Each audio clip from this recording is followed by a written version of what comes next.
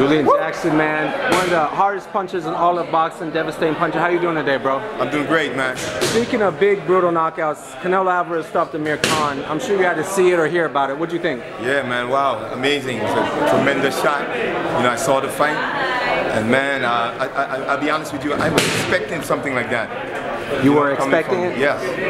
Coming from that kid, he's strong, he's fast, you know, and I really believe that, you know, he's somebody to be reckoned with. You know, you can't take him for granted like that. Gotcha. Now, the way Amir went down, did you know it was over the minute he landed it? Oh yeah, from the time, just by the way he, you know, his body behind the punch, you know, he got hit and everything. Yeah. And Amir Khan didn't see it coming. Yeah. And that's the most dangerous punch. You were a big puncher. Whose style do you appreciate more as far as power? Golovkin, Gennady Golovkin, or Canelo?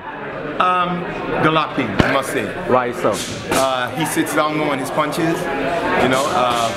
I think Canelo is a much wiser puncher. You know, you got two different kinds of puncher. You know what I'm saying? You have a flat-footed puncher, and you have a, you know, a boxing puncher. And I was in between.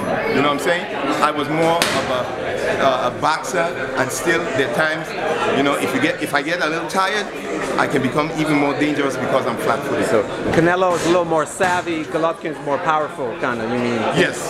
Who wins the fight, though? If you had to pick. Wow. I tell you what.